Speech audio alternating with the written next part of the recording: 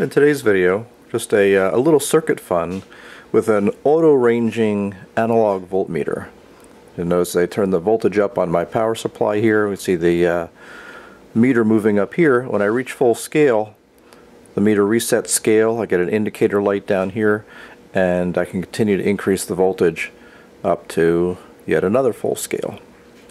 Now this auto-ranging voltmeter idea is a result of a email conversation I had with a fellow ham and subscriber to the YouTube channel who's building a variable power supply and likes to use an analog meter on the power supply, but also wants to have the ability to set the voltage reasonably accurately in the low voltage, like 3 to 5 volt range, but also still have good accuracy in the 20 to 25 volt range. So I suggested maybe an analog meter that would automatically change scales. So this is the circuit I came up with. It's actually pretty simple. We'll take a look at the schematic and walk through it and show you how it operates. This circuit uses one of my favorite analog integrated circuits. It's been around for 30 years or more. Made originally by National Semiconductor, called an LM10. Of course now it's TI. It's been around for a really long time. I think it's just a great little part. You can see it's an operational amplifier and a voltage reference. So essentially inside the unit, or inside the integrated circuit, is this. We've got a pretty decent little low voltage op amp with close to rail-to-rail outputs on the output, and a built-in 200 millivolt reference and a reference amp. So by connecting some feedback around here, we can adjust that reference to be whatever we want, or we simply can tie the output to the input and we have a buffered 200 millivolt reference. Some of the real nice things about this is this circuit can operate with supply voltages as low as 1.1 volts, okay, or even as high as 40 volts. And it can be operated floating. It's just a really flexible, neat little device, a little 4 or 8 pin package. And so use this here to come up with this circuit. And what really makes it nice is because it can operate over such a wide power supply range, this whole circuit with the meter and everything is simply powered up off of the variable output of the DC power supply. Okay, so here's the schematic for the automatic dual range analog voltmeter. And again, we had really two desires here. One is that we wanted to auto switch between about a 5 volt range and a 25 volt range. And we want the whole circuit to be powered directly off of the output of the variable power supply that this is going to be used with. So here's the circuit we came up with. The LM10 is shown here. Those are the two parts of it.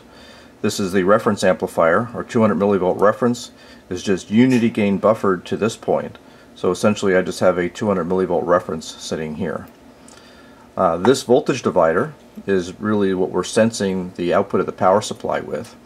And the 240K and 9.1K resistor are going to give me a voltage divider that is going to cause this voltage to reach about the 200 millivolts with about 5.5 volts here. So 5.5 volts and above, and we're going to be above that reference, and below about 5 volts will be below that reference. We're using the op amp inside the LM10 really just as a comparator, so to detect when we're above or below this threshold, to basically turn the switching part of the circuit on or off. Now this resistor here looks like a feedback resistor around an op amp, but that's really not how it's used. This is a positive feedback resistor. You notice it's going to the non-inverting input. And what its job to do, if it's a relatively large value, what it's going to do is slightly change the voltage that appears here when the output changes state.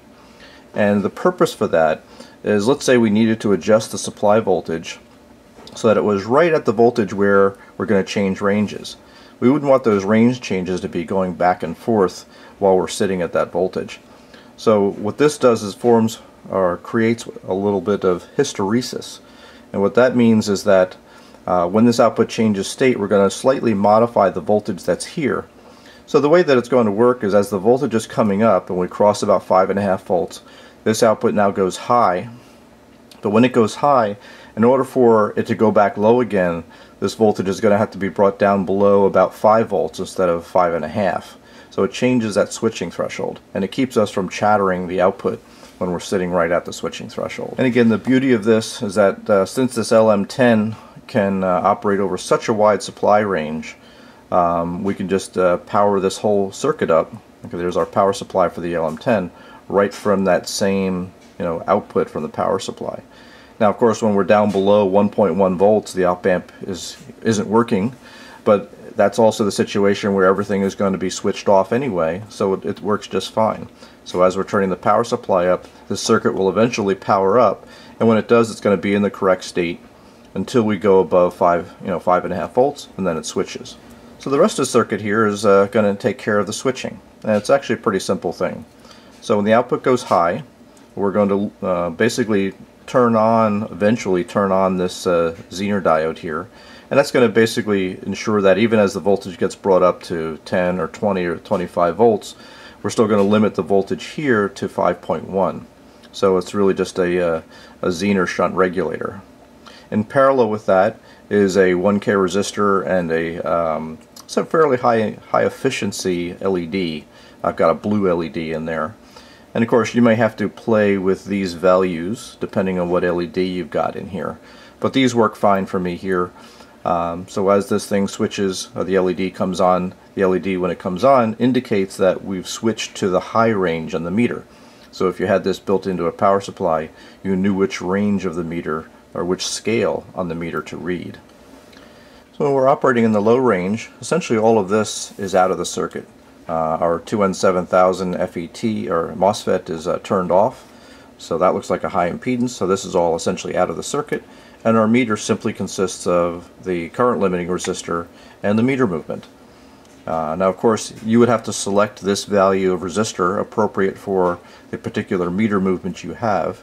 In my case, this 100 microamp full scale meter I have, approximately 47K gives me what I want for the low range. It's not exactly right, but in your case, if you're going to build this and calibrate it, you'd probably split this resistor up into a fixed resistor and a trim pod to calibrate that meter to a specific voltage.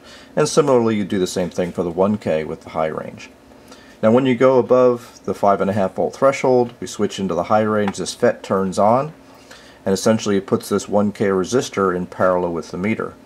And the effect of that voltage divider is to knock the amount of current down that's going through the meter. Everything's still linear though, so by selecting that resistor appropriately, we can set the high range to whatever we want it to be full scale.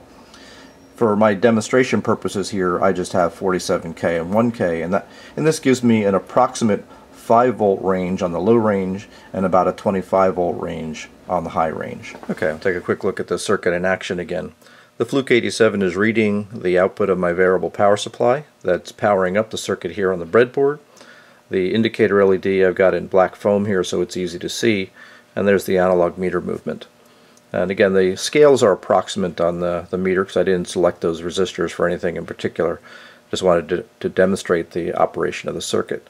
So you can see I'm up around 4 volts here. I get up near 5 volts at full scale, so that would indicate our low range. If I go about to 5.3 to 5.4 volts or so, we'll switch ranges. And so I'm at 5.44 volts. You can see my LED came on here. The meter is now switched to its high range, and now I can keep cranking this up. And I can see about mid-scale is about 12, and then full scale is about 24 volts. And of course, if we play with those resistor values, we can calibrate this meter maybe for exactly 5 volts full scale and 25 volts full scale, or whatever would suit the particular application. So this kind of a circuit could be really useful not only for this type of a metering application, but any circuit that might require a different configuration or something like that with a variable battery voltage or something like that. You can use a similar technique. Anyway, I hope you enjoyed the video, enjoyed this simple little circuit, and maybe got to think of your own applications for that neat little LM10 integrated circuit. Thanks again for watching.